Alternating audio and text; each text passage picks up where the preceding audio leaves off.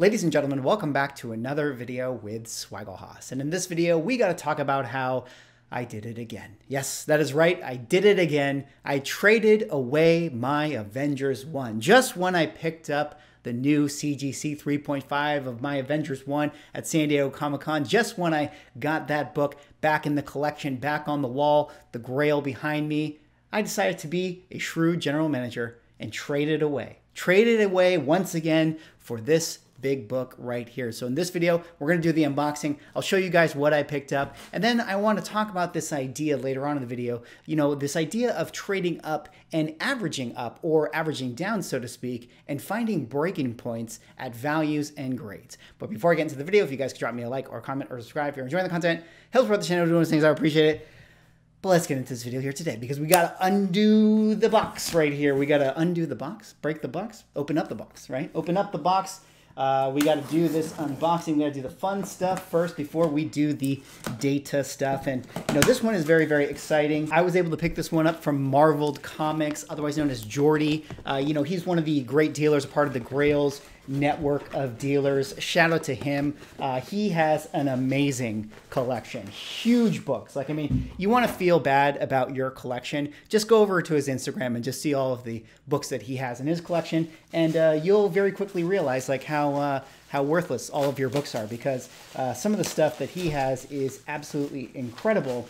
And I was over on one of his claim sales, and he had a bunch of books on the wall, and including this book right here. And I had made mention to him that, hey, would you be open to doing a trade for that particular book? I have an Avengers 3.5, and I could send you that, and then I could pay you the difference. Would you be open to that? And he definitely was and was open to it, which is always very much appreciated. And without further ado, I traded away my Avengers 1 in a 3.5 grade for this book right here. Another Avengers 1, but this time in a 4.5 grade with off-white pages. This beautiful copy of Avengers #1 right here. I never get tired of looking at this book. I love this book. I know there are some people out there that don't feel like this book right here is a real mega key, but the theory for me remains, man. The theory for me remains that this name right here, Avengers, right in the top, the brand name of Avengers is right up there with the likes of Spider-Man, Superman, and Batman. Even though there's no first appearances of characters in this book, I still feel like this is probably one of the most undervalued Marvel blue chip books out there in the market. I have the theory that in 10 years' time, I think that this book will finally start to catch up with some of those other S-tier books out there in the comic book market. I just got to take a little bit of time here to appreciate this thing. Yeah, shout out to Marveled Comics. I'll put a link in the description. You guys should definitely go check him out if you guys are looking to make some trades or pick up some major grails for yourself. He is a great dealer to have on your Instagram. And yeah, this thing is great. Absolutely amazing colors with this one right here. So some of the Avengers keys, anytime you have that sort of red-orange cover, there's a lot of variance in how saturated it can look. And the colors on this one are absolutely amazing. Perfect. A type of damage. It has the Marvel chipping, which doesn't personally bother me. A little bit of writing over top of Incredible Hulk right there, but it's in the negative space, which is not too big a deal overall. So I am super happy to once again upgrade my CGC 3.5, and now I'm in the 4.5 category. I am now on the top 39% of graded Avengers comic books out there in the market. Now, I've made mention of this before, that my current goal is to get to a 7.0. I don't know when I want to do that, but for me, I would love to be in the top 10% of graded Avengers comic books. But what's crazy to me is to think about how already at being a 4.5, I'm in the top 39%. So I kind of wanted to show you guys some interesting things, kind of dig into the data with this book and talk a little bit about this idea of averaging up and where the breaking points are of values, because I've kind of gone on this weird journey where I picked up, I started with a 2.5 and then I traded that into the 3.5 and then I traded this into the 4.5. And, financially, it's probably not been the best way for me to acquire this particular grade. Like if I were around the clock all the way back to before I bought my 2.5, if I've just taken all of the money that I've put into this book and bought whatever book then, I could probably have a higher grade. At least that was the case until I got to where I am today. So in this video, I kind of want to show you guys these breaking points and talk about why I think it's really a valuable tool to be able to trade up and find these, situations where actually, even though you're overspending at certain times at certain grades, eventually you'll catch up with those numbers. So let's kind of take a look at this here, and I'll kind of show you guys what I'm talking about more specifically. Of course, the Avengers one, absolutely love this book, first appearance of the Avengers, origin of the Avengers, and I have it already pulled up here, the 4.5 grade. I'll show you guys. This is the top 39% of graded comic books already at the 4.5 grade. I mean, that alone is pretty crazy to me. Just to put it into comparison, if I go over to Daredevil #1 and I sort by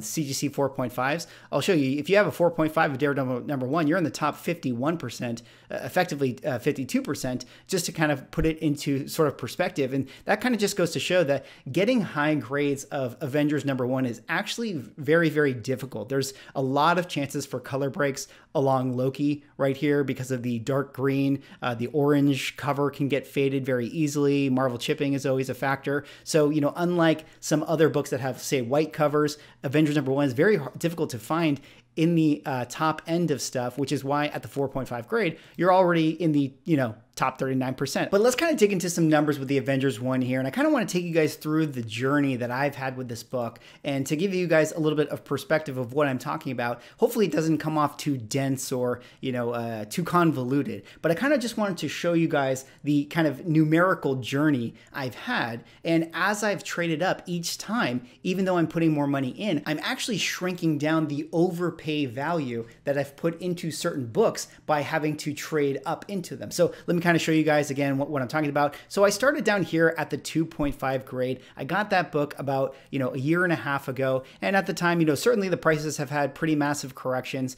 but let's just focus on kind of what I paid for it. At the time in which I picked it up, I paid $3,200, roughly $3,200. So I was already into this book for $3,200 at the 2.5 grade. I had it for some time, and then I decided to kind of trade up into the 3.5 range at San Diego Comic-Con. I had the video about that. And when I traded up into the 3.5 range, I kind of broke it all down. I mentioned to you guys, I ended up paying $1,800 to get my hands on that book. Let's call the value of this book, say right now around the $4,000 range, right? So you're kind of looking at that and you're thinking, okay, Swaggle you paid $3,200 and then you gave $1,800 cash to trade up to a 3.5. So at that point, you're basically $5,000 into a book that currently is only valued at $4,000. So effectively, I've sort of overpaid by 20% by having to do this sort of trade into books and doing it this way. Now, luckily, that isn't too much of a problem because in other books that I've been able to kind of trade and buy and sell, I have a ton of equity in my collection. And the books that I really want, the one I love, which is the Avengers book, it's okay that I've had to overpay to get the book that I want. But one of the things I wanted to do was to kind of condense that 20% overpayment I've had at that book. And what's interesting is that as you start to go up, the grades in which you pay for this book and you start to shrink that gap, you'll actually start to see that the value of it exponentially grows because the grades become higher and higher and higher to get, or harder to get, excuse me, and therefore the prices get higher and higher. So I was really attracted to this idea of once again trading up into this 4.5 grade because if we take a look at it again, just to reiterate, I'm $4,000, I'm $5,000 into this book that is effectively worth $4,000. So I've 20% overpaid. And then lo and behold, I get to this 4.5, which we can kind of see, last sale is 5,400, maybe 30-day moving or whatever is around this 5,300 range. We can kind of put it around that price point. And I see this book up for sale and I'm able to end up giving Jordy about $1,475, which puts me into the book now for $6,400. So now all of a sudden I'm $6,400 into a book that is worth $5,300. But one of the things that's exciting about that is that when you do the math, now I'm actually only 18%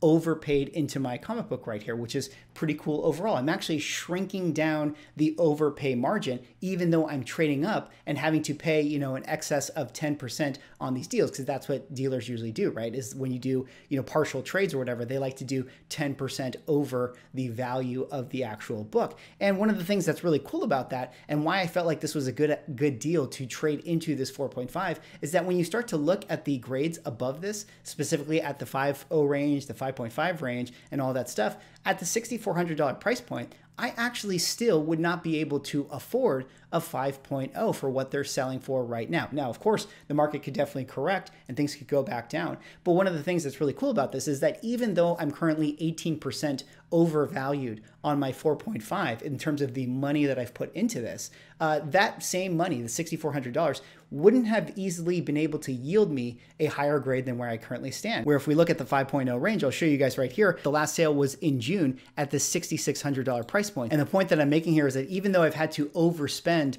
on the grades that I've had in my hand, based on the money I've spent, I still wouldn't have been able to get this 5.0 or 5.5 or 6.0, because what happens is the value of this book gets exponentially more expensive as you continue to go up. So if I were to rewind the clock all the way back to when I first bought the Avengers and I told myself, hey, you were going to spend $6,400, you might as well get the highest grade version of this book that you could today. Well, one, it would definitely be probably even less than a 4.5 because I would have bought it at, April of 2021. But let's just say that, all things were equal, I still would not have been able to buy a 5.0. I still would effectively be at the grade that I'm at with this 4.5 grade right here. So that is something that I think is really interesting and cool about this idea of kind of averaging up or averaging down into certain books that you want, or trading into certain books that you want, where if you can identify, the end game goal for what grade you actually want to go to,